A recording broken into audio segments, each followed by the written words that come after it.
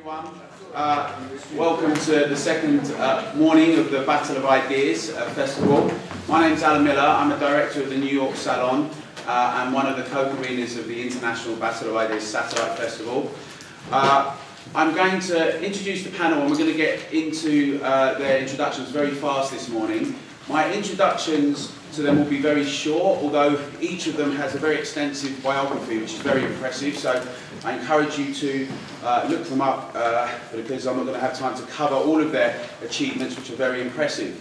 Just to set the tone and the context, we wanted to have a discussion about some of the new things in the discussion around Israel, hence the name Pathologizing Israel, some of the new developments in that context. And in the spirit of the Battle of Ideas, I often say this in New York when I'm there because it's sometimes slightly different in New York, but we encourage people to say absolutely anything but in a civil way and in a calm and rational way, because we're all adults and we can cope with those ideas in a calm and sensible, rational way. So,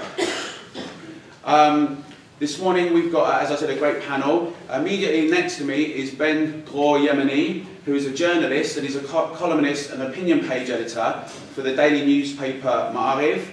And he has a book out called Political Punch, which is a critique of politics and society in Israel. And I should say that most of the books of the panelists are available at foils at the desk downstairs. I also actually want to say a very big thank you to Ruth Saunders for helping with the Anglo-Israel Association, who are partners on this session. To my far left, geographically here, is Baroness Ruth Deitch, who's a crossbench peer, and she's the chairman of Bar Standards Board. She was the chair for 7 years for the UK Human Fertilisation and Embryology Authority, and oversaw the legislation on stem cell research. She was also a governor of the BBC from 2002 to 2006, and she was a life peer. She achieved a peerage in 2005 and sits on the House of Lords as a non-party legislator. At the end is Paul Bew, who's a professor of Irish politics and also a Lord at Queen's University Belfast, and Paul is the chair of the Anglo-Israel Association.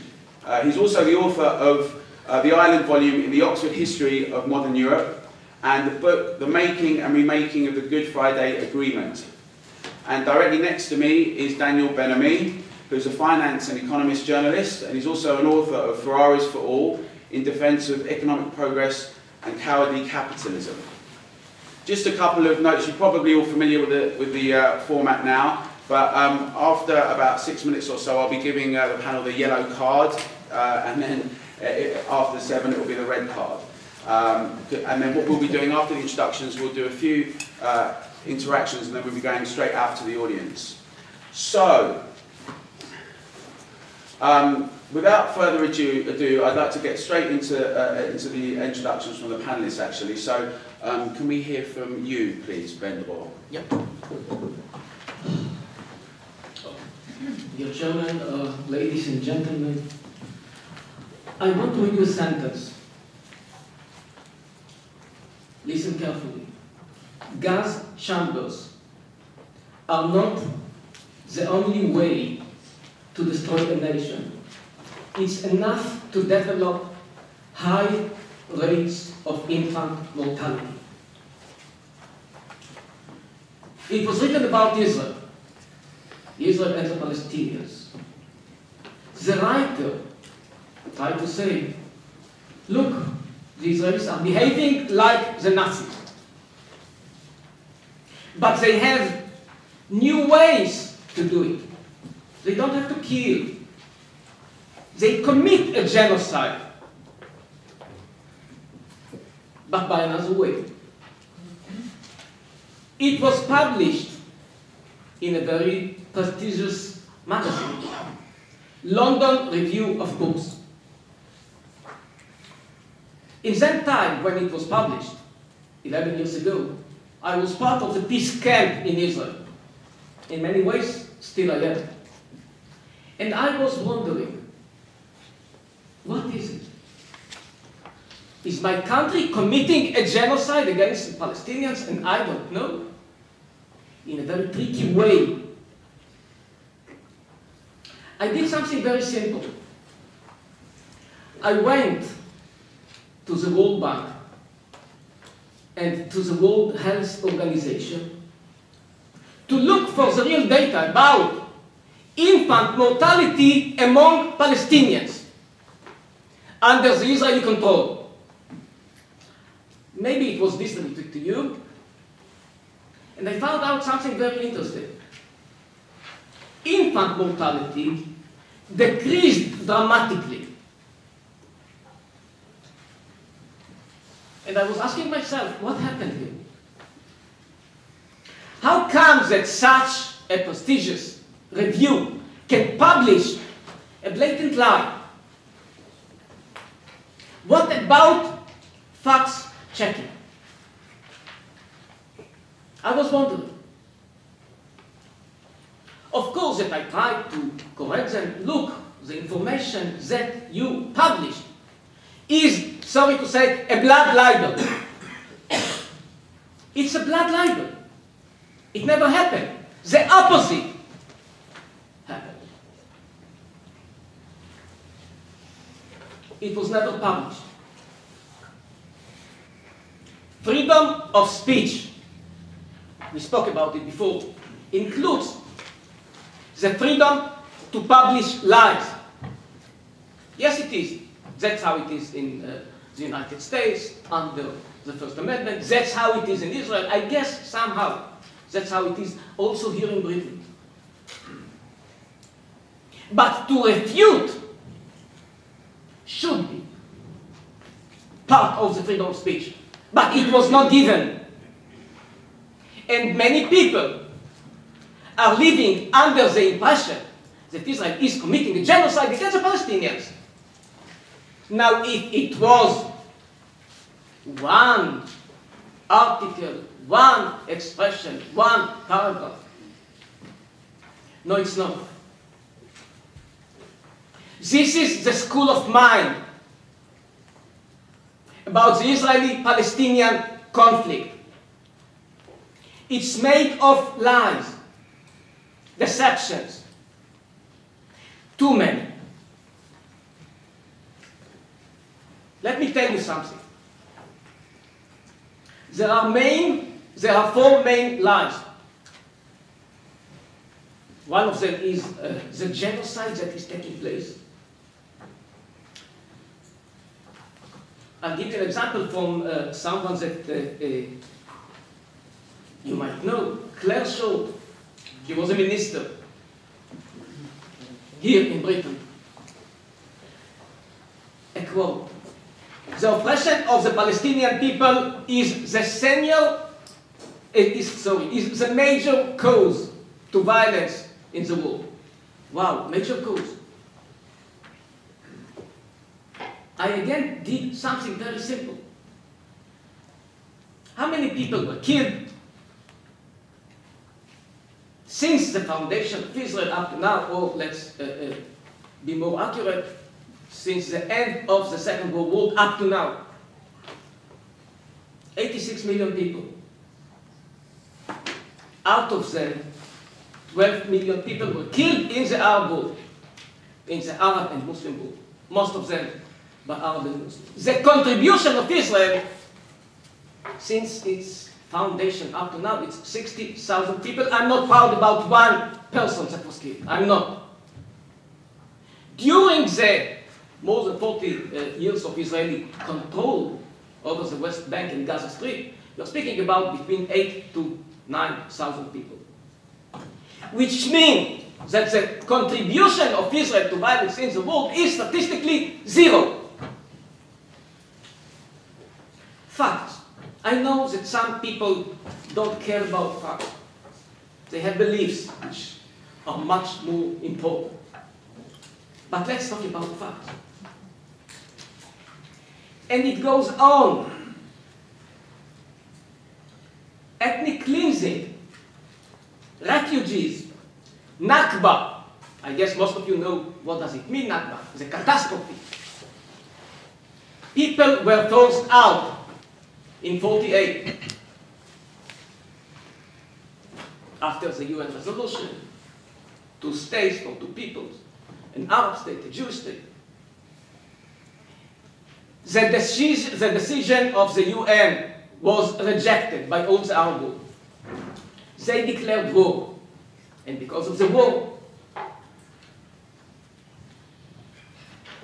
people were forced out. Yes, it happened. But, let me tell you, between 50 to 60 million people were forced out in order to establish new nation states. It happened.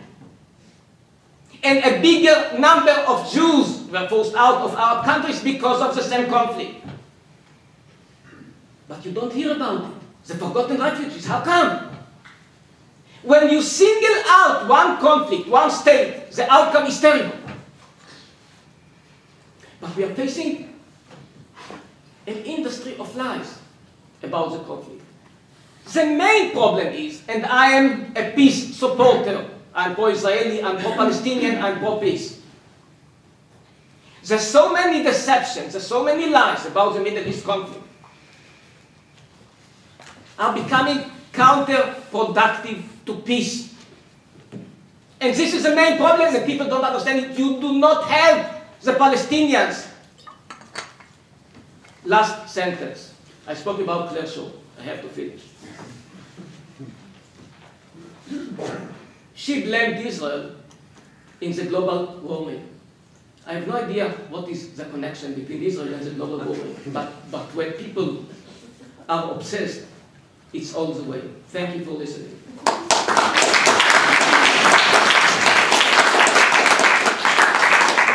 Already raised some interesting points there. Ruth, over to you, please. When I go on holiday, I like to be anonymous because I don't want to talk politics.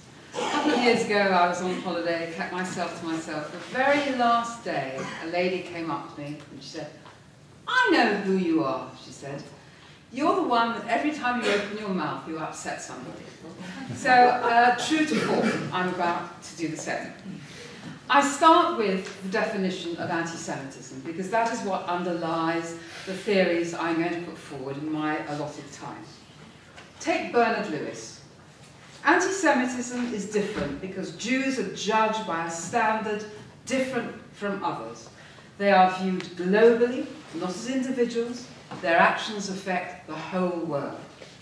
This is echoed in the European Monitoring Centre on Racism and Xenophobia and their definition, which included, but is not confined to, targeting the State of Israel conceived as a Jewish collectivity, denying the Holocaust, denying the Jewish right to self-determination, applying double standards. Now, just working within that framework, or even something narrower, there are some things that are peculiarly British, given that we're talking here in London. The boycott, divest and sanctions movement, the university and college unions' adoption of a militantly anti-Israel stand. Elsewhere in Europe, it's the extreme right that's hostile to Jews. But here we find it is the left-wing identification. The left-wing identification with suicide bombers, Hezbollah, Hamas, anti-gay and anti-women clerics. Their views would otherwise be anathema to the left, but they pass for standard when Israel is involved in the discussion. So there is something peculiarly British about it. And I think the pro-Jewish movement in this country never took on strength, unlike, say, the movement to end slavery or giving equality to women and gays. But I have no doubt that the anti-Israel hysteria that we encounter every day here is fertile ground for anti-Semitic incidents, or is a cloak for anti-Semitism, and the speed with which it's become established as legitimate has created an immunity for anti-Semitic discourse that would have been unthinkable 50 years ago.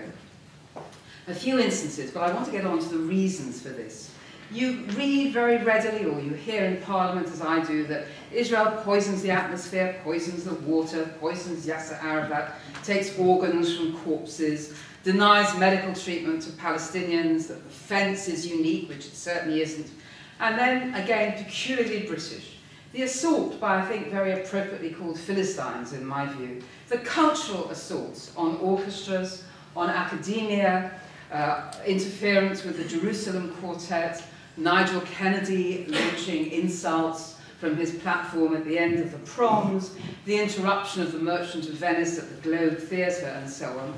Even the article recently about Ed Miliband's father. I don't know about his politics, but that article to me was a sotto voce reminder, remember, he's Jewish. That's what it seemed to me to be. And then, of course, the way that all Israelis are treated responsible for everything, all Jews are treated responsible for anything Israel does wrong, the abuse of the Holocaust experience. And my theory is that the twisting of Holocaust history is the method Europeans have absorbed in order to try and cleanse themselves of the guilt they ought to bear. And being a part of Europe makes it more acute. We are all being bundled up together with Germany again. And of course we have, once again, an economic recession with a very important German part in it, which has revived extreme right-wing organisations in Europe. The critics of Israel say, oh no, they're not anti-Semitic, they are martyrs for the truth. But frankly, the amount of air and time that they get, I think, negates that. But I want to get on to the reasons for this. I don't think there's any difference, or there's very little difference, between criticism of Israel and anti-Semitism.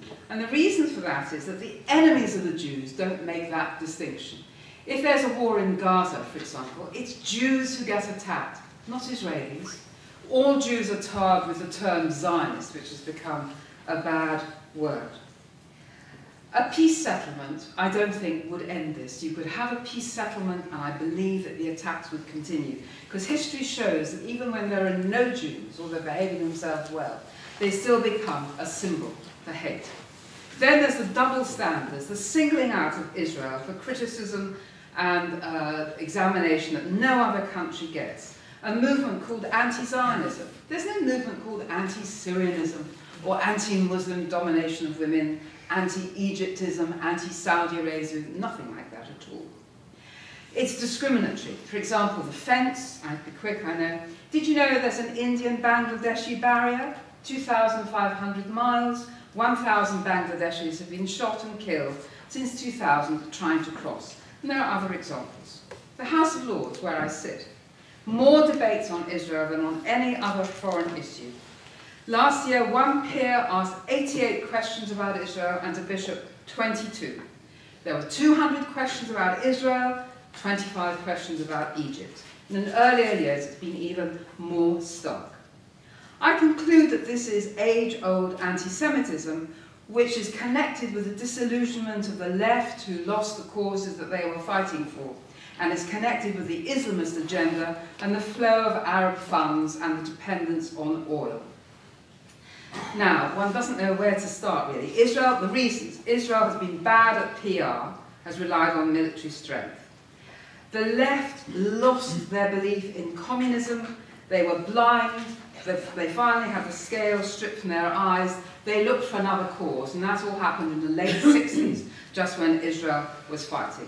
There's terrific fear of Muslim reprisal. If you express too much support for Israel, there are 2 million Muslim voters in this country. The burgeoning of NGOs that get a lot of money in order to attack Israel and find a development there. Then there's the fundamentalist Muslim agenda that wants to reject the West and all its values, and they see the success of Israel as an insult to Islam and the way that it's lagged behind in every field for the last few hundred years. And of course the continuation of Jewish existence and Israel's success is anathema. Oil and oil prices, Israel can be blamed for that. Guilt about the Holocaust, as I mentioned. Is there still anti-Semitism? Well, there certainly is. And of course it gets absorbed in education and in churches. We need to fight that, to make it clear. We need to stand up to the churches who aren't speaking up about persecution of Christians in the Middle East. And we have to expose how people can be blind to dictatorship. Peres said on the 60th anniversary of Israel, look how things have changed in 60 years, we have a black president. 60 years from now, I hope that people will say, who could have imagined that Israel was being attacked for its success and that anti-Semitism was resurgent? Thank you very much.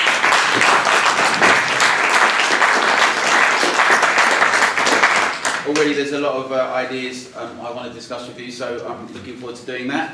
Now, over to you, Paul, please. Okay, thank you very much. First of all, I just want to confirm one of Ruth's points. In the House of Lords, for example, since I've been there, we've had 7 long set-piece debates on Israel, essentially focused on criticism of Israel. 1 in the same period on China, 1 in the same period on Latin America, these unimportant places. The first point that tells you about is that a lot of the debate about Israel is self-referential. It's about, one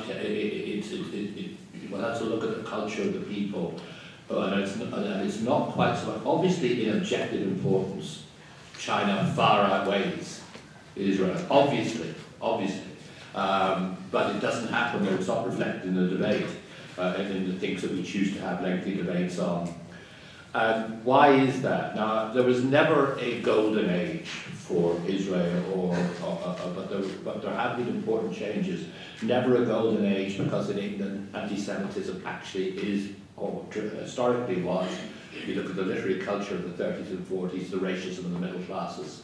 It can no longer be expressed in an age where we all accept the thoughts of multiculturalism in the same way. And I would also say something just to slightly qualify Ruth's argument about Britain, which I accept. Actually, I'm not sure in terms of the broad mass of the people that there is a problem, particularly that signals Britain from any other European country in this respect. But in terms of certain types of elite, especially in the media and politics, certain parts of academia, there is a particular problem precisely as she identifies. Now, why has this happened? Now, I think one thing that just has to be acknowledged is that the collapse of socialism is a major, under the old left ideals of the 40s, 50s, even the early 60s, and way of thinking about the world, has actually been hugely negative for its impact on Israel, on the international perception of Israel. It requires an effort to recall the crucial importance of that United Nations vote of the Soviet Union for the establishment of the State of Israel. And for some period of time, people generally doubted which bloc would Israel be most aligned. Israel politics dominated by the Labour Party, and the discourse of scientific socialism, economic progress, which the Palestinians could share in, is fundamentally, for the British left, a hook, which was fundamentally positive from Israel's point of view. With the transformation of that, both in this country, with the emergence of a different type of left, where the icons and objectives are cultural and nobody talks about nationalising and commanding acts of the economy, etc., etc. So the change here, and also the change in Israel, where the politics now, the Labour Party is so much weaker than it was that in the early life of the Israeli state, what one has then is a new left, and the issue there is a cultural theme of colonialism, even the fact that Israel might be seen as a product of the existence of one of the last acts of British imperial colonial deal-making of a sort of which we are now all apparently ashamed. Not dissimilar in many respects, the issue with respect to Northern Ireland. There's no particular curiosity about Palestinians. One of the things I find most surprising in House of Lords, when one talks about, say, the more positive figures for the Palestinian experience, i.e., for example, the very significant numbers of Palestinians now in Israeli arms who are now working who are now receiving medical educations, a very good indicator of possible opportunity in the society. Nobody's actually interested. When you talk about some of the ambiguous polling, which shows about opinions in that group, nobody is actually interested. I remember last time I was in Israel and was talking to students, and which included a mixed group of students at Haifa, and at the time Ahmadinejad was talking about nuking Israel. And of course, what the non-Jewish students were saying, thank you very much for that. I mean, you know, and that's an extreme example of not actually how the crucial thing is not the actual experience or how the Arab minority in Israel will work out now. The extreme example is the focus is negative on Israel, as seen as the guilty imperialist penetration of the region. And now that we have a left which cannot now empathise with Israel as it once did, that it's bringing progress to the region in the way that it did in the 40s and 50s, the only thing that then you get is the sort of article in the London Review of Books to which you referred. So there is a major, it's a transformation both in Israeli politics interacting with a transformation in our politics, which has created this cultural demonization of the State of Israel and this focus on Israel as in terms of the history of imperialism, colonialism, and I think that's really an important clue to why we actually have such current attitudes. Because I think it's like that Danny Finkelstein wrote about a year ago in his column where he talked about his grandfather, two grandfathers. One was a red, and one said the solution to our problems is socialist society, and then the Jews don't have to worry. With equality, liberty for all men, that's the solution. The other was a Zionist, and whose our solution is we must set up the state Israel, and so on. And the two, he called his two grandfathers arguing, and one said to the other, well, this will not work, because socialism will not work, it is not a practical idea, it's a very fine idea, it will not happen. But the socialists said to Zionists, yes, but the Arabs are a proud people, they will not allow you to have this project. You are living in an illusion, you will not be left in peace. Now, and Finkelstein said rightly that both those arguments are actually powerful arguments and reflect the grim reality of the situation that actually faces the State of Israel. But what is quite remarkable about our discussion in the West is that 20 or 30 years ago, to conclude at this point, and remember the New Left Review that came out just after the Six-Day War, that assumption is critical. That article is the material there is critical of Israel, but it's still based on the idea that there is some socialist path in the Middle East in which all ethnicities can be reconciled in some simple way on the basis of the socialist project. Now, nobody believes in the socialist project anymore. Nobody, even at New Left Review, believes in the socialist project anymore as a way out of the problems of the region. But New Left Review is as bitterly anti-Israel now as it was in the year or so after the Six-Day War. Thank you very much, Paul.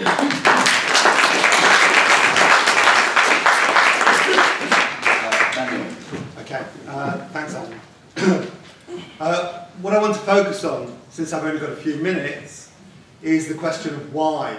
You know, why is it that Israel is being pathologized?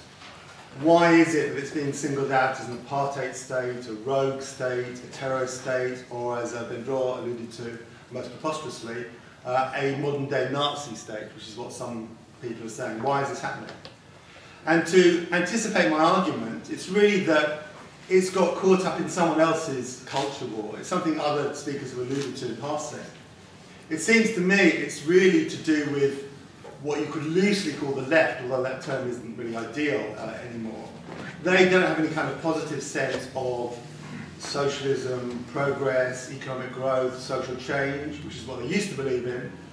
So they define themselves negatively in terms of what they don't like. You know, they don't like old-fashioned nationalism, they don't like old-fashioned militarism, they don't like colonialism as represented by the settlers of the West Bank and so on. So it's very much a way of the left more generally to say, well, we are good people because we're against these things. Oh, and by the way, we like the Palestinians too, not because we support freedom, but because we really like victimhood. We kind of like them wallowing in their victimhood. That's really why Israel has become such a big issue, I would argue. Now, that doesn't mean to say that I don't think there is a big problem with Palestinian rights, or lack of Palestinian rights inside Israel. I haven't got time to go into it, but I think it is the case that if you set yourself up as a Jewish state, and you have a significant non-Jewish minority, then that does create problems, even if you do have, as another speaker said, it is absolutely true to say you have Palestinian doctors and so on, and it does define itself as democratic. There's all sorts of tensions between defining yourself as a Jewish state and a democratic state, and having a large Palestinian minority, never mind the West Bank and Gaza. So they are real problems, although they have to be put in their proper context. Having said that, I would also absolutely agree with Ben-Dror's point about double standards, because there are completely ludicrous double standards. And here I wouldn't focus so much on the Arab regimes or the Bangladesh example, but focus on the West. You know, people talk about the security wall running through the West Bank, which to my mind is a complete abomination. But But what about Fortress Europe? You know, there's a huge physical and kind of police wall around Europe. You know, we saw recently 300 refugees drowning off Lampedusa, trying to get into Europe. It's estimated about 20,000 refugees have died in a similar manner since 1988. And yet not only is it not discussed in the same way as the wall, when in fact it's on a much larger scale than the wall, but a lot of people, including these so-called leftists, see the EU as a solution. They want the EU to come in and put pressure on Israel to have some kind of solution to the Palestinian conflict. I mean, how ludicrous is that? Kind of bastion of anti-democracy, the EU, bringing some kind of peace and democracy to the Middle East. Utterly ludicrous. And I think that very much bears on my main point, that you have a left that's completely lost its way, doesn't know what it stands for, so very much just kind of looking around, and it sees Israel as a kind of reminder of its past. You know, it used to, in the olden days, or large sections of the left anyway, not all of them, supported colonialism. Now they see the kind of settlers, who they kind of say complete fanatics and crazy people, so that's one reason to kind of single out Israel. They see Israel as being very strongly nationalistic and militarist, although even this, if you really know about Israeli society, this is a bit misleading of a way to understand it. So they kind of single out Israel for very one-sided criticism. I wouldn't say so much lies, I mean, yeah, sometimes there are lies, but it's much more that it's wrenched out of any kind of broader context, not really seeing the broader context of what's going on to really understand what's happening. It is true that in America in particular, although to some extent in Europe, you do also get some supporters of Israel who also put, I would say, unbearable burdens on Israel and the Palestinians. So if you take America as an example, typically it's supporters of American exceptionalism who think America has a special role to play in the world, and America should intervene more in the world, and America should be more nationalistic, and America should be stronger. Typically, if you look at opinion polls in America and so on, it's those people who support Israel.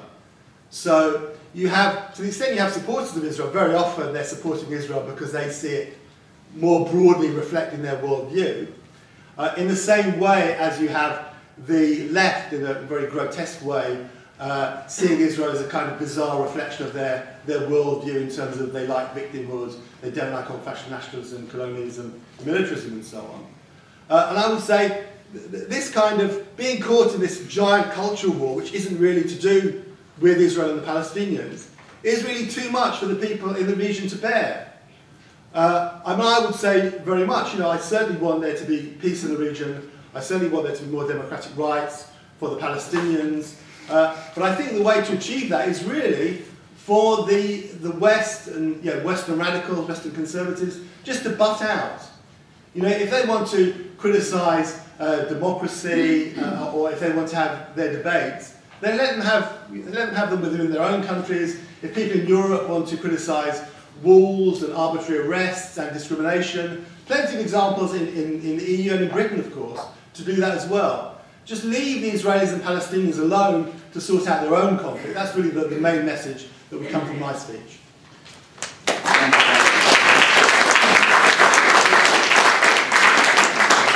Well, a number of really interesting points, and it was interesting when putting the actual debate together, the panel, there was, I spoke to a few different people, and there was kind of real concern actually of even participating in a discussion and a debate like this. And I think it speaks to the point that much of the discussion has become very shrill and often emptied out, as some of the speakers have alluded to, of politics, and become much more about just personal identification and emotionalism. But if I can, I'd like to address a point that everybody has talked about in one way or another, which is the end of some of the ideas that were prevalent in society, some left-wing ideas and that type of thing. And then this discussion of a toxification. I think you, Ben Draw, when you were talking about what you called an industry of lies, but it's almost like a toxification of the discussion of Israel and the situation.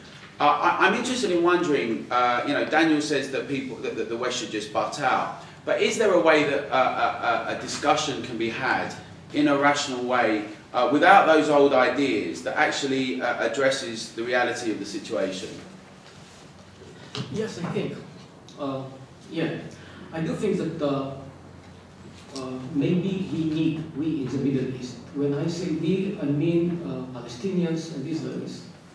Yes, we need a kind of intervention. I'm not against it.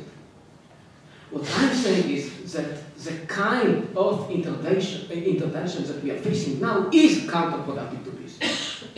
Because, I'll give you an example. Generally speaking, we know what are the guidelines of the peace agreement. It will be about Clinton parameters, politically unsupported. And those who don't know what are the Clinton parameters is to states or to people's right of return of Palestinians to the Palestinian state. 2 states for 2 peoples. Now, instead of to push both sides to that kind of agreement, by the way, it was accepted by the Arab world at the end of 2000, at the beginning of 2001. It was accepted. I don't want to go now to details about this process, we don't have all the time. It was accepted. Now, what happened in the last 13 years, since when it was proposed? So many academics, so many journalists, and I'm speaking about the 2 biggest bodies of information, media and academia. They are pushing the Palestinians to the other side. They are promoting what? The right of return. Not the right of return, the legitimate one, to the Palestinian state, but the right of return on the expense of Israel. It did not happen to more than 50 million people. How comes that you ask something of that kind from Israel? So, yes, the West, the free world, can have a positive role in pushing both sides to a decent and fair solution. But it is not done. What you see is, unfortunately, in London, in Paris, you see demonstrations of left-wingers with Nasrallah, who is totally anti-Semitic. And what you see this kind of flotillas that are coming to support the Hamas. And what is the Hamas? To those of you who don't know. And sometimes it's misinformation. The Hamas is broadcasting something like, listen carefully, we have to kill the Jews. Well, it's fair enough, you know, Jews, they should be killed. We should kill the communists. We should kill the Christians. They are speaking about London, but you ignore it because of the phenomena of wishful ignorance. Enough. Okay, if you want to promote peace, let's go for it. Okay, but so not with wishful ignorance. I'm going to hold you there. On the notion of, and you talked a lot about it, Ruth, on the notion of the sort of things that are said and the discourse now in terms of poisoning everything, that basically there's a convergence with the notions of Zionism and Judaism, and that Jews poison and make everything toxic. I mean, it was the case just historically that some Zionists did say also that if you criticise Zionism and the State of Israel, that necessarily meant you were anti-Semitic as well. But there definitely has been a sea change, and to this point, one of the things I think many people have noticed is that if you go on a demonstration, or you know, students or elsewhere on both sides of the Atlantic, the sort of things that are said end up not being so much political, it seems, but much more about some innate, inherent trends of people. Do you think there's a way to address that and rectify it? I think you have to keep on pointing out the double standards. For example, this isn't really a major example.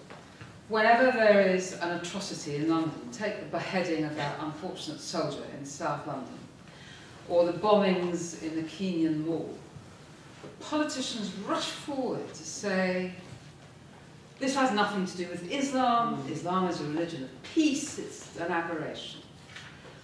But if something unfortunate happens in Gaza, or Israel defends that Turkish so-called activist vote, then it's the fault of all of Israel, it's the fault of all Jews. People take that as axiomatic.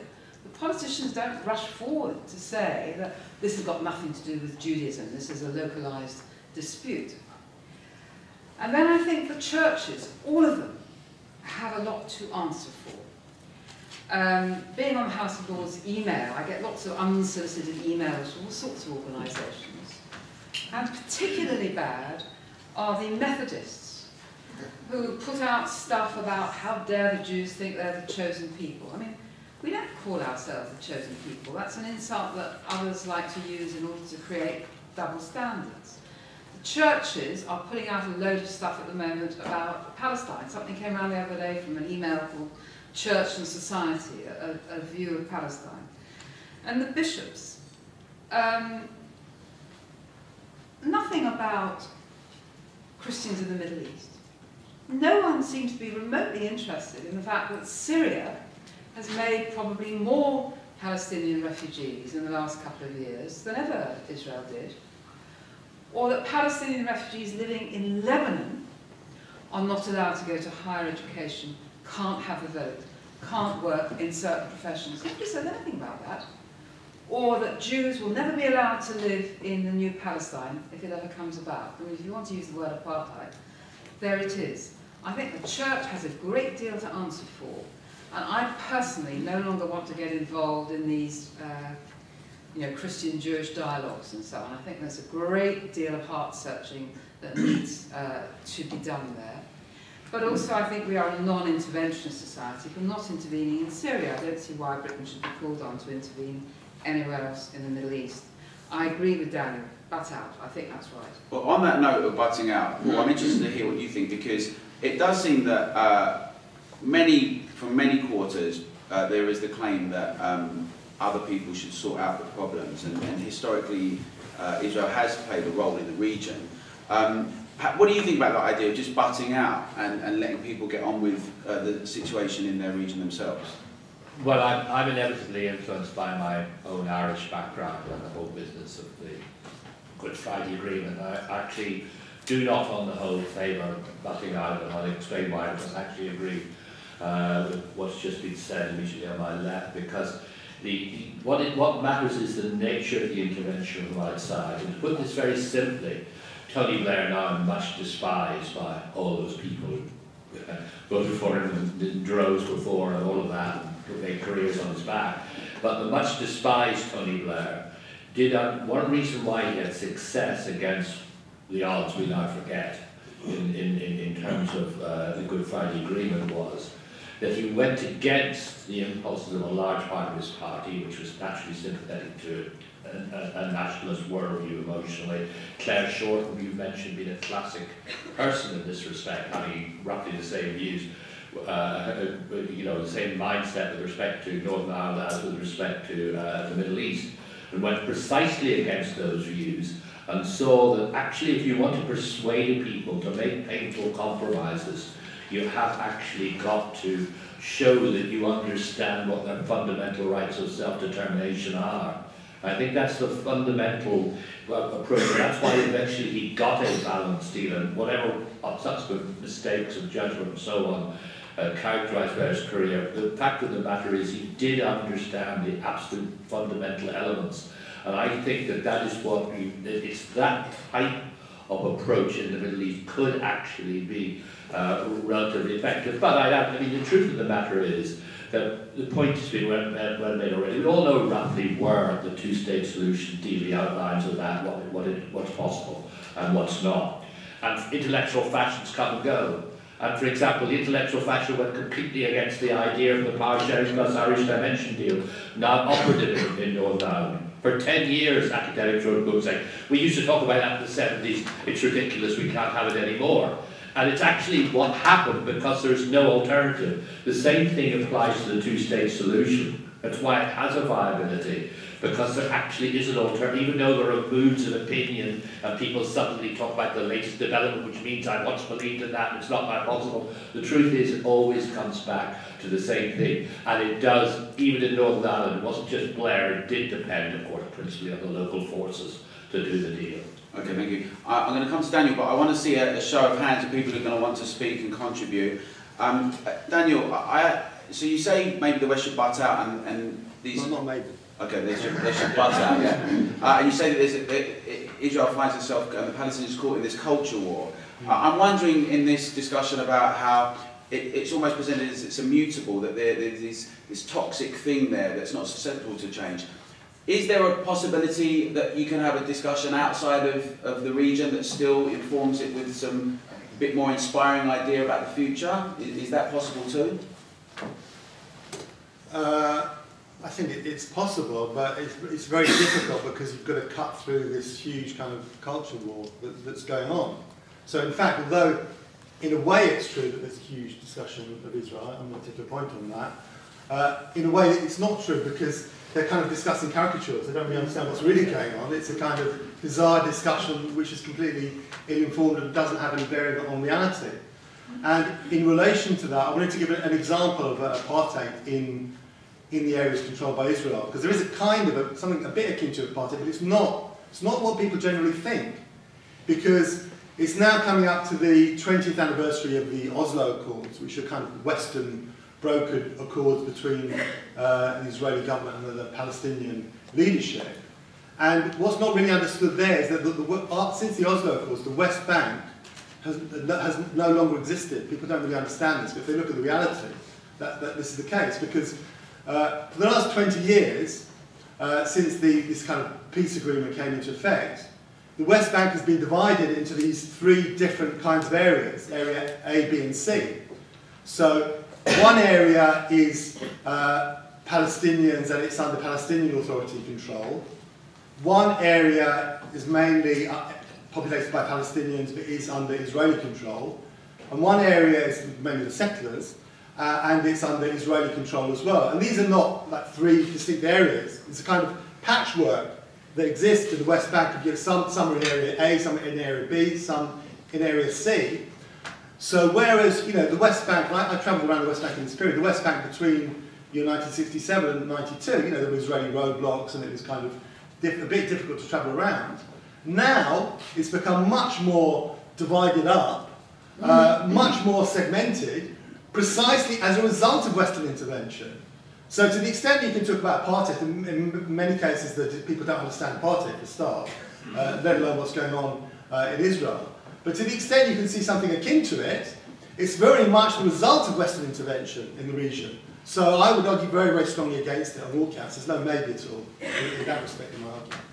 Okay, so we're going to start on this side with a microphone. We've got a gentleman at the front here and we're going to work our way back. We're going to take a range of things and then I'll come back to the panel. Thank you, first of all, for this interesting intervention or presentations that we did. And I have certain comments, very, very short thing about the mortality of the infants of the Palestinians that Mr. Yemeni started. If we look at the change, it started changing since the 80s, where the World Bank had started to take attention or to pay attention to Palestinians. But before that, when they were under Israeli control, what was the number? It was certainly high. This is the first thing. And when we talk about Hamas and their all bad issues, and we are all looking at the negative vision that they are presenting, what they want to kill the Jews or whatsoever we talk about. But we do not want to forget that they were elected democratically in a very bad situation, and the West refused completely to deal with them. If the West does not want to deal with the democracy, then, as you have all said, they should be aside. I'm sorry about I'm sorry, just quickly. For the thing about Islamists and wanting to kill the Jews, etc. Quran does not ask us to kill the Jews. Does not ask us. Islam does not allow Muslims to kill anyone unless you attack them. However, when we talk about the Muslims getting attacked in their houses, when we talk about Gaza and the attack against Gaza, it was really very high, very, very difficult. And to finish and to end up with this, we want the peace. Palestinians want the peace, but a just peace, not from the West, not from the Israelis, not from the Palestinians who are living now because they suffered and they don't want to finish it. I hope that once we get rid, I'm sorry, with this thread, when they die, those people who participated with these wars, we might get peace. Otherwise. Okay, thank you. So directly behind you. Yes, well, I'm very sad to say that I don't see recently that there's any hope of peace at all. Only this morning we heard on the news a few moderate Muslims who said that they don't want Muslims to commit murders and all the terrorism and all the stories we hear. They've been threatened with death now, and our police have to save them and guard them. So who have we got to talk to? Okay, directly behind you. Yeah. Thank you. This is unusual in my experience of 9 years coming to Battle Ideas, that it hasn't been so much a debate as a very high-quality chorus, all speaking off the same hymn sheet. And I found that absolutely unique. And I wonder if that relates to what Ruth has said, which is that actually if you express any dissent or opposition, you're immediately branded an anti-Semite. That's the Melanie Phillips approach, and I'm very sorry that it's been, in something like Necessary Ideas that has been mobilised. I have to say, one can criticise Israel and not have an anti-Semitic atom in one's body, and I hope people realise that. And I can give you my credentials, but I won't insult you. And then, so one needs to look at certain things. For example, the wall. There is absolutely no analogy between Fortress Europe, the wall between Bangladesh and India, and the wall that absolutely breaks up all everyday life in Palestine. It actually, in the way that Daniel, I think, has dealt with. So there isn't a simple analogy there. Secondly, some of the most recent attack on Gaza looked from the outside like shooting fish in a barrel. So there was a serious problem. And you need to debate it. You mustn't shut down debate by saying it's anti-Semitic to say so. So I think it's very important that people say, we will listen to you without immediately saying that you're anti-Semitic. You've had a series of leaders in Israel, some of whom have been absolutely bloody awful, and some of whom have been bloody wonderful. I want to praise the ones that have been bloody wonderful and criticise the ones that have been bloody awful. It doesn't mean to say I'm anti-Semitic. Okay, thank you.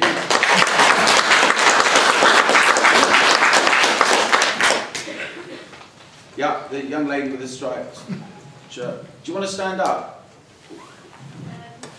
In terms of botting out, do you think it's irresponsible of the international community or the West to do this, as it was the UN who in some ways started the issue by interfering to form the state of Israel in the first place after World War II? I'm going to take one more just here, and then I'm going to come back to the panel, and I'm going to come back out. The gentleman there. You've been very good on generalities and occasional specifics about what they might be calling anti-Semitism, and I agree. But you haven't really dealt with the things that keep it rolling along. I'm going to give you two examples, a small one and a big one. The small one is Holocaust Memorial Day. I don't know much about it. When I first got to hear about it, my reaction to it was, well, why am I being made to feel guilty about something my country's not involved in?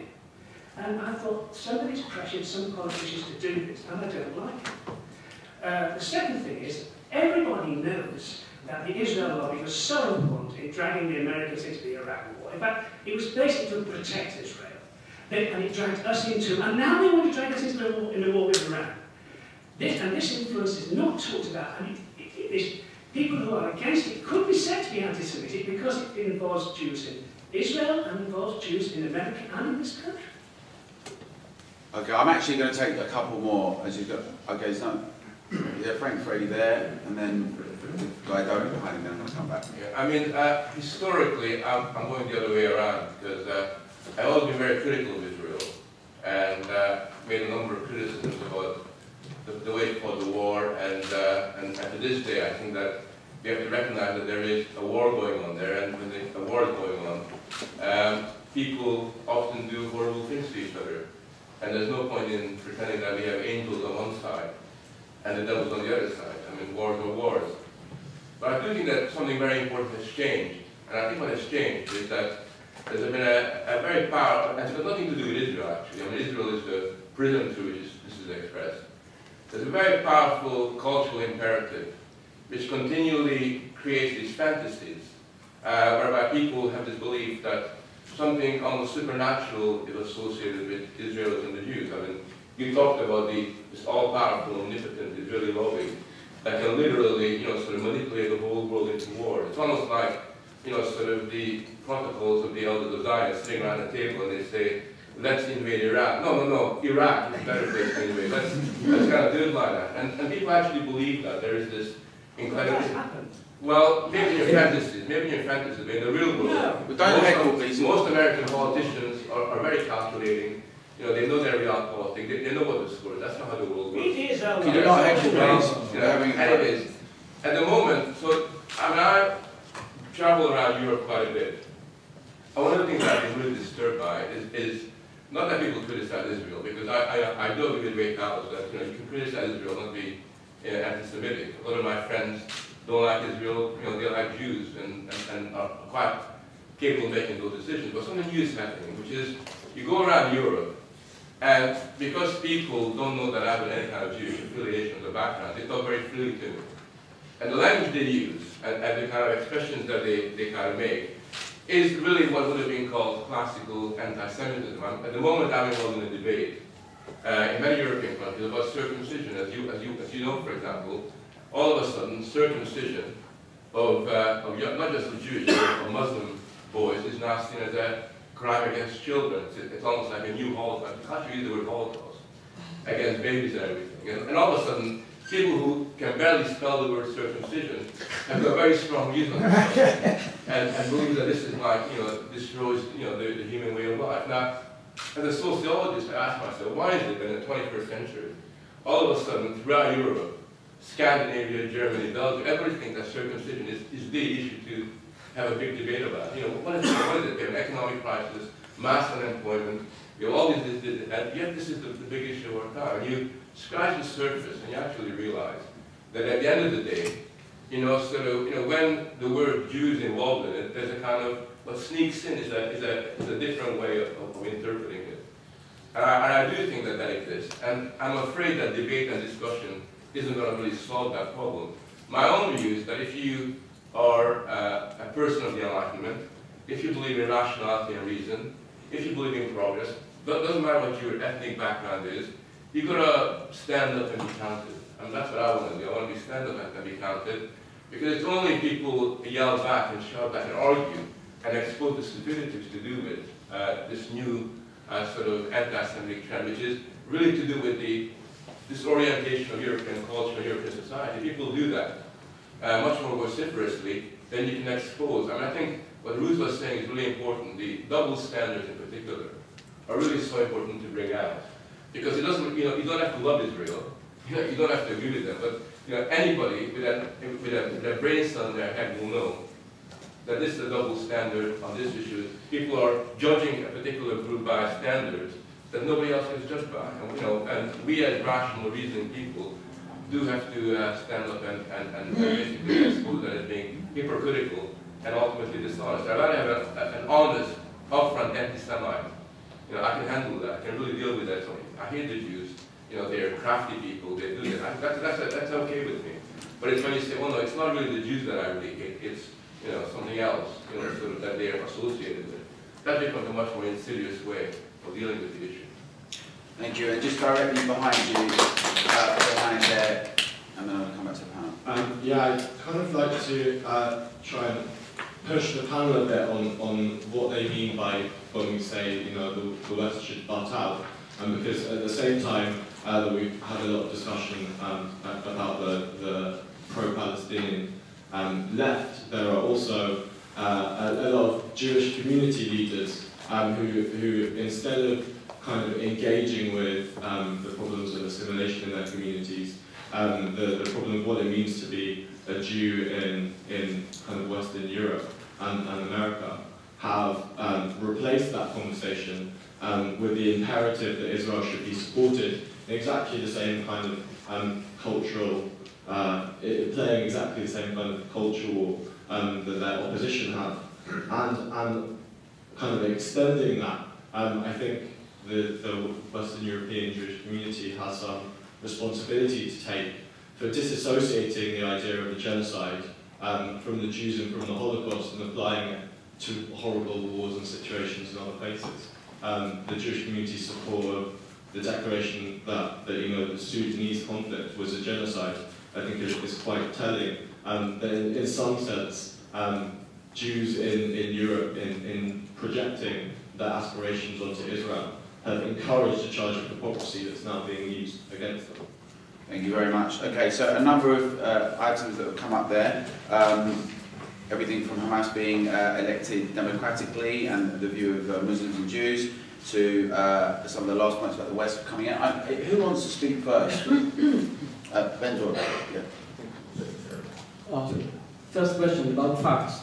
You mentioned the infant mortality. Yes, between 80 and, if you go on, those are the facts. I mean, just what I presented in the papers that you received. But, yes, there are data about what happened from 67 to 80. It's just unbelievable. Just unbelievable. I mean, it's just unbelievable. I'm going to publish it. Well, I didn't come here with all my books. I'm going to publish a book about the industry of lies. And what happened to the Palestinians since 67 up to now, it is just unbelievable. I can give you a lecture now of 2 hours. I'm not recommending Israeli control. I'm not recommending occupation. But what happened to the Palestinians since 67 up to now, it's a kind of miracle. Not one university in 67. Not one university. Listen carefully. Right now they are having the highest rate of university graduates in the Arab world. I'm not recommending, people tell me, wow, you are recommending occupation. No, I'm not. Anti-Semitism and criticism. Completely right.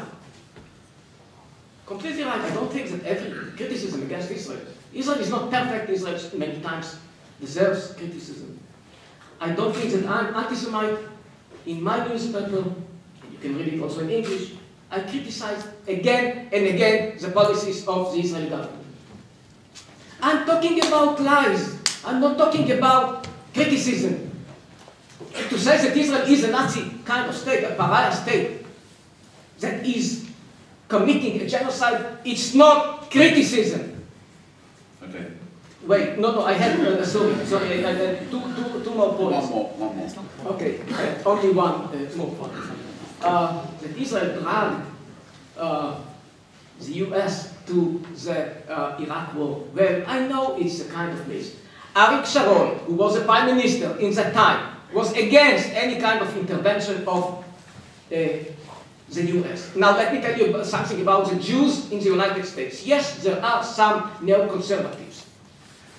The majority of the Jews in the United States are liberals, a kind of what you might call here leftists. And they are voicing themselves much more than the neoconservatives. Yes, there is a debate. I wish just one thing, I wish. That there was the same kind of debate about everything in the Muslim community in Britain, in Europe, among Jews. Yes, we have debates. But what are you doing? You turn it into a kind of criticism is not allowed, it's anti-Semitism. The opposite. Just the opposite. Okay. Thank you. Yeah, well, in a sense, I think this question of criticism of Israel is very simple, because I think it's completely legitimate to criticise Israel, and there are lots of things it can justly be criticised for, but I think you have to apply the double standards test. So if Israel denies Palestinians democratic rights, which I think it does in quite a few cases, and we can talk about them if you like, that's fine, you can criticise them for that. But you've got to be prepared to criticise other states for doing the same thing. There's lots of examples in Britain where that happens. So on that level, it's very simple. Yeah, of course, Israel can be criticised, but those criticisms have to be properly contextualised. And I just want to come in on, I'm a great admirer of Ray Tallis at the front, who's very modest and really talk about his achievements, the guy with the stripy jacket. But I actually, sorry to describe you like that, but I think I'm wrong on this one, because I think that if anything, the fortress Europe, the wall around Europe, is far, far worse than the wall running through the West Bank, although that is certainly pretty bad. I mean, even on a technical level, the other EU countries, as you may know, they financed huge fortifications along the Greek border to stop, Greek-Turkish border, to stop people from the Middle East coming into Europe. So, you know, incredibly heavily fortified border. But also, it's on a hugely, hugely larger scale. So, if anything, And there are lots of other examples, but I'm just of EU lack of democracy, but I'm just focusing here on the wall. If anything, it's even worse than Israel, and yet it's not discussed in the same way at all. So yes, criticise Israel, but don't have double standards. And do you want to come back up, otherwise we'll... Democracy. Well, do you want to talk about democracy? Quickly, yeah. Yeah, democracy. I agree. Hamas was elected democratically. But we've seen this right through the Middle East. There have been a number of so-called democratic elections in Middle Eastern countries recently. That's not democracy. Voting is the icing on the cake. But democracy, you need, first of all, free press, freedom for journalists, rights for women, a free society. You have to have that substructure. Otherwise, you have one vote and you never get to vote again. You need the infrastructure, and that is lacking through much of the Middle East. As far as community leaders, something I agree.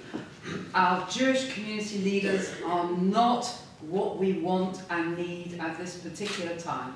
And it may be that they are lacking in the professional and intellectual standing that they ought to have to address these issues. I'm sorry to say that our Jewish community leaders have not, they've been self-appointed. They're not people that I and many others would support. I don't know where they come from. They're not speaking for us, and we need something quite different. But you try and criticise them, oh boy, do you get shot down. Okay. Paul? Just very briefly, I totally accept the point that one criticises Israel and not be anti-Semitic. Recently, Tom Carew, who was one of the leading figures in defence of Israel in Irish public life, in a very isolated position, went to Israel, saw actions of the Israeli Defence Forces, which he considered to be high-handed and aggressive, and said so. And I absolutely, it's impossible to argue that Tom Carew, who in a culture now much more hostile to Israel, and Ireland's foreign policy much more hostile to Israel than Britain. The polling shows, for example, recently in the Sunday Independent, large chunks of Irish people saying I would be reluctant to welcome a Jew into my own home because of the policies of Israel. And that's the other point I want to make about this is that I actually do think that public debate in this country is actually better than that, more open. It's not quite to that degree negative from the point of view of Israel. I really do think there's a difference between certain sections of the proletariat and what actually the broad mass of the British people think on these issues. And nearly all the polling, reactions to conflicts, to individual conflicts, as they occur in the Middle East, suggests a much more complicated and variegated attitude among the broad mass of the British people on this question. A genuinely divided attitude, but by no means one that is set in one way or another. Okay, can I see your hands again, please? A lot more hands. I'm coming over to this side first, and then we're going to go back. So, there we go. Hi, and this is kind of half comment, half question. Firstly, everyone's on the panel is talking as if this is a symmetrical conflict, which it's not. We're not talking about conflict, we're talking about an occupation. And you've got the world's fourth strongest military and Palestinians. So we're not talking about an equal conflict, firstly. Secondly, I'd be interested to know where the Palestinian voice in this debate is, because, like someone touched on before, everyone's arguing the same thing. And at the end of the day, there's a certain amount of hypocrisy because you're acting as if it's only Israel that suffers from this misrepresentation. And the fact of the matter is that the Palestinians also suffer hugely from this. The whole conflict is misrepresented. The Palestinians are also hugely generalised, which something, while you're talking about not generalising about Israelis and about Israel, I've had quite a few sweeping statements about Palestinians, about Gaza, and that's also a problem. So I just wondered what you might think about that. Thank you. Lady in the blue shirt there.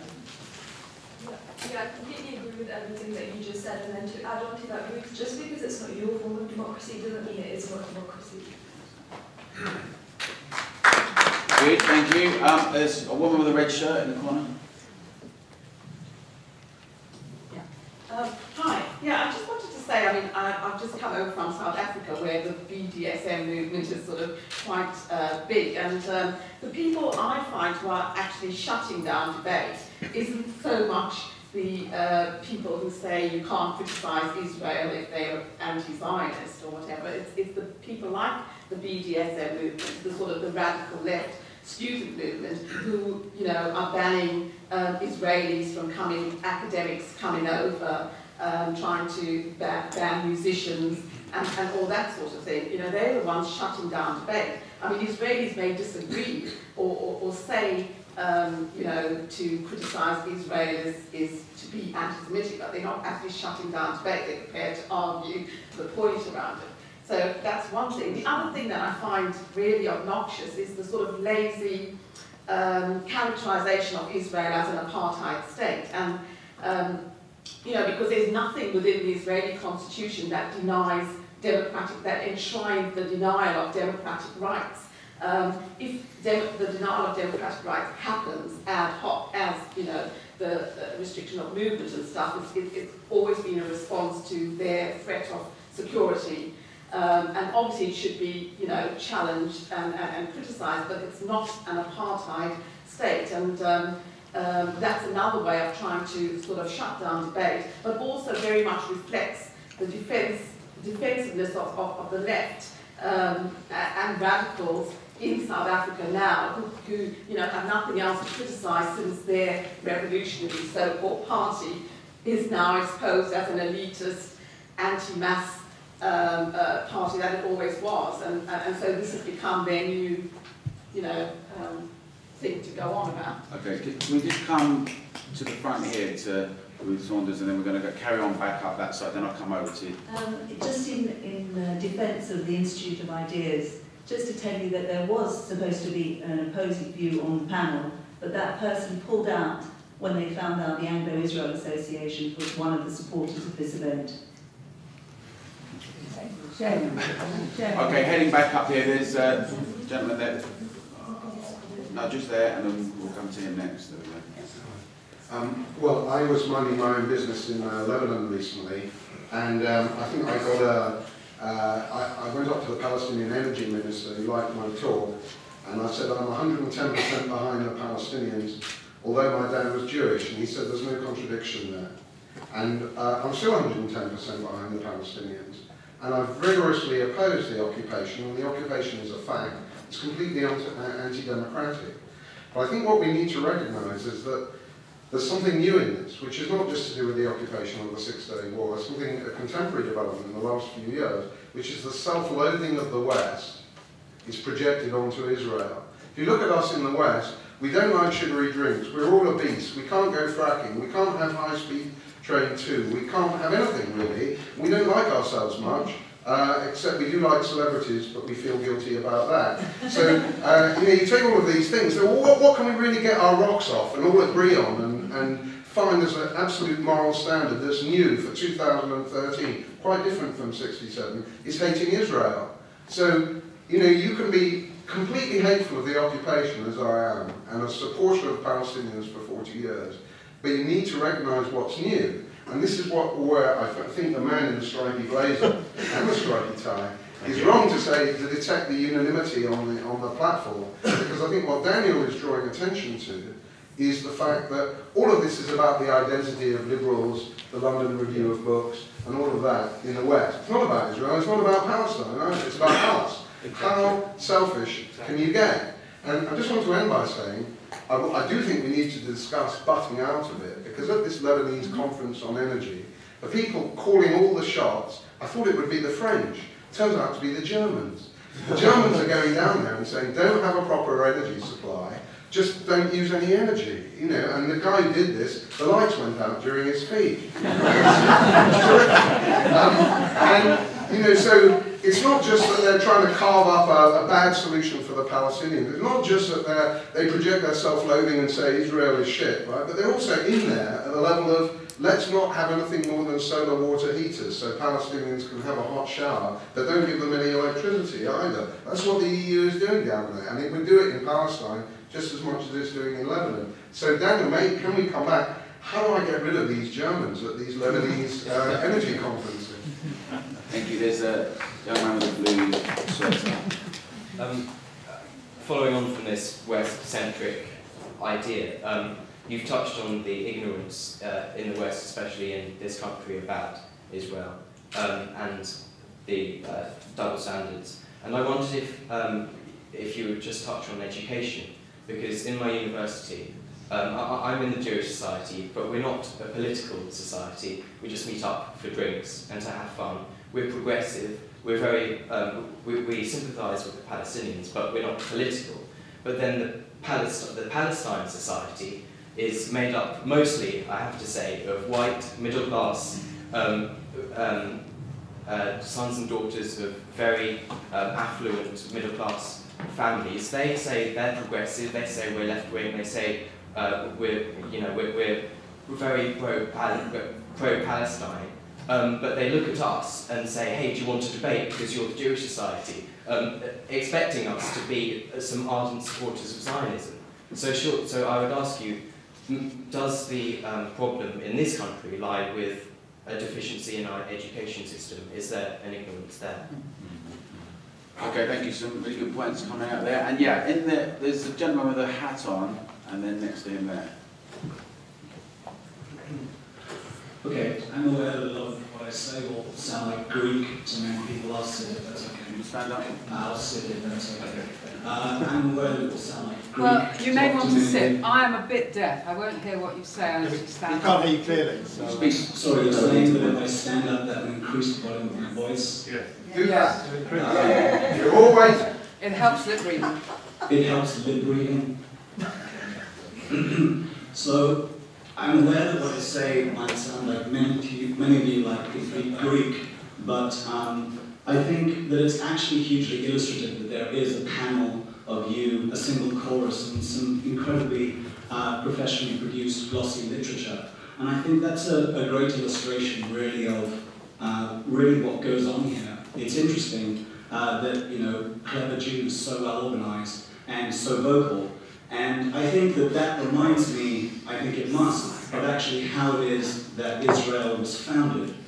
Israel was the only voice that was listened to by the British government. The Jews were just better organized. They had a far stronger lobby. Arab interests were not considered in the formation of the Israeli state. The question here is, how did this happen? How did the world come to this? How did this dichotomy occur? Well, it turns out that the answer is in the middle of your glossy brochure. Until you understand this, you really want to understand what's gone on. So I was very interested in Ruth's comments about how it is that there's a kind of Jewish primacy in the world, and it attracts a good degree of jealousy. How did this happen? How is it that 26% of all the Nobel Prizes ever given in science and chemistry and engineering and so on have been won by Ashkenazi Jews? Why is it that Jews dominate entertainment, law, business, and so on? It may be the case, and there's a good degree of evidence to suggest, that the Ashkenazi advantage in IQ is the product of centuries of religious persecution, where unless you were intellectually gifted, unless you were wily, it was very difficult to survive in Europe. And so it is that it may be that when the Arab world looks around and sees an Israel which is able to produce glossy brochures, run a very successful economy around the world, this primacy in Jewish intelligence, creativity, and intellectual achievement attracts not a theory of, okay, these people have some kind of advantage. The only explanation which makes sense is there must be a conspiracy here. This can't be genes, this can't be culture, there must be a Jewish Zionist conspiracy in the background. And so interestingly, the problem is created originally by religious persecution and then sustained in a religious myth that there is, we haven't created this group of wily intellectual people, it must be that this is an original biblical conspiracy, a religious conspiracy, and not just the tenor of the conversation around the room has the same kind of underpinning rationality. Okay, thank you for highlighting and representing some of the trends I think we're discussing. Okay, so there's a gentleman directly next to you, or just along the row, and then I'm going to come over to that. We're going to carry on with this till I bring the panel in. So if you want to speak, this is going to be your last opportunity. Yes. No, just about standing up. Just we've got the benefit of having a professor's view here, and often the analogy of Israel, peace in Israel, was made for the peace in Northern Ireland. Just a comment on if you could explore that in a little way. But when Daniel says about butting out, and the West not interfering. I think, and I don't live in North Ireland, but from my standpoint, you know, that peace was broken by the Americans and the EU, well, the Americans coming in. But it seems to me to have entrenched sectarianism in Northern Ireland. You know, about marches and the whole democratic process in the North of Ireland is entrenched around the political parties just representing Catholics in Northern Ireland, or just representing loyalists. So I would, in a sense, be very cautious about the West trying to broker peace in Israel. So if you've got a view on that analogy about that. Okay, thank you. Heading across, there's a guy in the green sweater, yes. Well, presuming there isn't this kind of massive global conspiracy, I think most people would agree that the benefit for the whole region and for the whole world is to have a peaceful solution. So I'm doing a project at school actually about how likely it will be to have a solution. So I'd just like your thoughts really. Are we ever likely to see a two-state solution? And if not, what else may there be to lead to this coexistence and peace we'd all like to see? Okay, thank you. Yes, across on the end of the row there. I just wanted to say, coming from Germany, it's very funny to hear a comment about the Jews and dominating, because I thought actually it's the Germans who are dominating the world, and I think James was quite right. You know, Germans are exporting their green ideology all over the world. Germans have started to interfere in circumcision. It was the German court which made that decision, which kicked off the whole debate. It started in Scandinavia, but Germany was the first country. Germany is trying to impose its European policies over Europe. So why are you saying it's the Jews? You know, it's the same old question. It must be the Germans. And I think both is quite simple. Both answers are very simple, and I think we just need to see that the world is much, much more complex. Thank you. Okay, there's a thank you. I guess that's something about a few points. Firstly, the point you said about the barrier between Europe and what we have, it isn't quite the same thing, because until you get a proper Palestinian state, technically Israel and Palestine is still the same nation, and it's generally a bit off to build a wall between two sides of your country when you're in the same country. So I think there's a slight difference there, and on a pure basic principle. But the second place I'd like to ask, coming from a Jewish perspective as myself, as we often have this debate in our synagogue, that often the policies of Israel, and they haven't really touched on what the internal perspective is, are often people find it both self-destructive in a way, and almost the Israeli policy, based on Zionism, is not a particularly good one for the future of Israel and sustainable peace. But if we take the example of lots of the groups you mentioned, Hamas and Hezbollah, why did Hezbollah come about? Well, my history may be wrong, but from what I understand is after the Israeli intervention in Lebanon and the resulting Sabra and Shatila massacre, which was never actually dealt with properly because the IDF is always quite opaque. Building on the resemblance and the vacuum caused by the fact that PLO left after that, Hezbollah stepped into the void and became the main power and preyed on the anti-Israel sentiment after the violence that happened. And it's often the same way. Loads of inadequate and terrible regimes in the Middle East, Iran and Syria, are bolstered by the fact that they oppose Israel and can tap into this pan-Arab nationalism. So I think Finish up, please. And yes, well, that's all I. Okay, thank you very much. As ever, we raise many more questions than we can necessarily handle, particularly in a 1 minute summing up from the panel.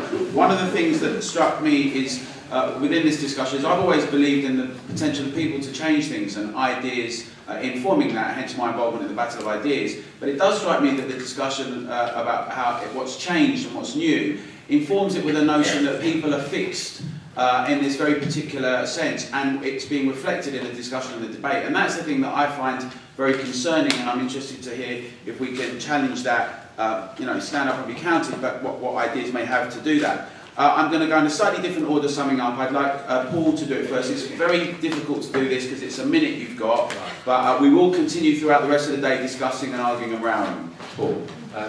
Briefly on the Northern Ireland analogy, even if there is a two-state solution, which I slightly hope there will be soon, it will be flawed in all sorts of ways, just as the Northern Irish settlement now is flawed. It's still a really vast improvement on the sectarian conflicts as before.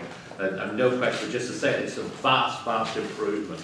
The analogy is often made and shows that you should talk to people who terrorists, Hamas, or whatever, unconditionally, because that's what happened to the IRA. It did not happen like that. Very strong political framework was laid down by both the British and Irish governments in 1993. They never deviated from those political requirements. They made all kinds of other tactical concessions about prisoners, guns along the way, but they never deviated from those. There was not an unconditional dialogue. I simply want to make that point. But it is harder, final point, because in Northern Ireland no great strategic interests were involved. The level of ignorance is higher in the Middle East between communities, but also there are great strategic interests involved on both sides, which make this, the achievement of that deal much harder. Thank you, Paul. Ben Jordan. Many times I wonder what is the role of facts, of information. What I found out, generally speaking, is that the main role is not of information, but of disinformation, ill-information. Unfortunately, that's why I'm dealing in my research, in my work, in my job, mainly with facts. I'll give you just an example because there were many good questions that were raised. I'm sorry I cannot answer all of them, but those of you, I don't want to escape. Those of you who want my answer, I'm here. Get to me and I will answer. Just one thing. About the Israeli apartheid. I hear it again and again, and I'm coming from 1 year in the United States with the apartheid week, maybe you have it also here. And then I'm telling people something, it's very short, I'm telling people, look, you know that the ex-Israeli president was sent to jail to 7 years. Maybe many of you know about it. Well, I'm not proud about him, I'm proud about the rule of law. Yes, I'm proud about it. Now, the presiding judge out of 3 was George Carl, an Israeli Arab citizen of Israel. But they repeat on saying an apartheid state. Thank you.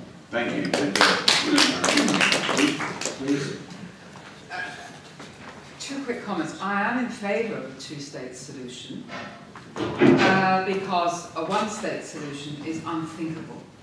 And a 3-state solution is also lurking in the background. But I think we only get to it by perhaps a slightly different version of butting out, which is, somebody mentioned persecution, which I think does form attitude. It made me think about education. They're connected. I was the only Jewish child at a state primary school in London, and then the only Jewish child in my secondary school. And from age 5, I had to cope with it. You killed Jesus. And at age 5, they know that already. And I had to sit through all the religion lessons and all the sermons. There was a sermon on Sunday, I think it was called Conversion of the Jews Sunday, something like that. I lived with it from age 5 to age 18, and that gets absorbed at their mother's knees and caused me to go the other way. So I think people have to lay off. And there has to be proper education. Too many people think Israel started in 1948. They haven't read the Bible. They haven't read the works. They don't know of the nationality and the right to self-determination, which has a history of many, many thousand years. Start with self-determination. Stop the persecution, and things will improve.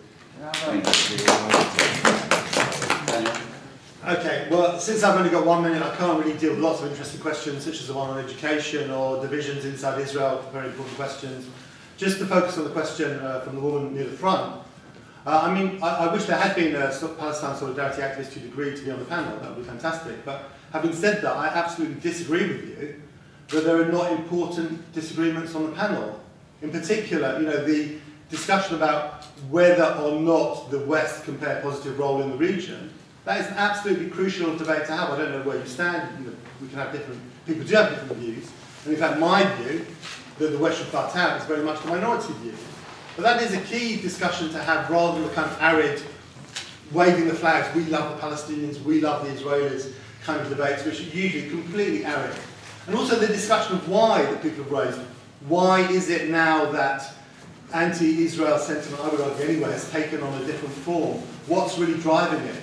These are really crucial discussions. We have to start discussing these things before we can have any hope of having real peace, rather than just getting into this kind of arid play acting, which is what passes for debate at the moment. Could we thank our panel?